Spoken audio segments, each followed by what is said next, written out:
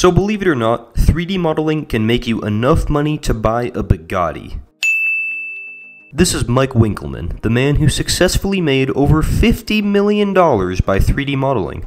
There's no catch to this, none of this is clickbait, he genuinely made that much money by 3D modeling. Now I'm making this video today because I want to shed light on the fact that 3D modeling is a lot more profitable than most people think. As someone who's been doing it for years, I can easily say that you can make a ton of money from it. I feel like these days with things like dropshipping, affiliate marketing, and investing becoming so much more popular, 3D modeling is often overlooked as a way of actually making money online. However, Mike Winkelmann is a fantastic example of just how much money 3D modeling can make for you. So let's talk about how he managed to pull this off.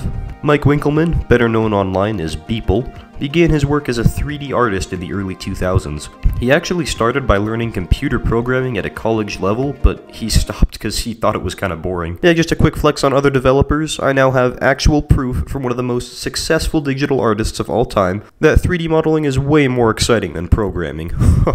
Oh yeah. He started by posting pretty simple 3D creations to the world. Most of them were used for concert visuals because they were moving geometry and things that were synced up to music, weird flowy stuff and cool visuals. And from doing work like that, he was able to obtain a bit of a name for himself and he made a little bit of money, but nothing really set him apart. Until May 1st, 2007, the day that would set him on the path to riches. On that day, Beeple started one of the most ambitious projects of all time, the Everydays project. The project was essentially creating and posting a piece of 3D art every single day. Yeah, forever. Every single day. He did one on his wedding. He did one when his wife was giving birth. He really did them every single day. And if you check his website, over 15 years later, he's still posting them every single day. He started off with pretty simple, handmade drawings, but after a little while, he eventually moved on to art created entirely in 3D software. From there, Beeple just got better and better as a 3D artist. He sold his work to clients, at auctions, and online. And after several years of that, he was able to acquire his astronomical net worth.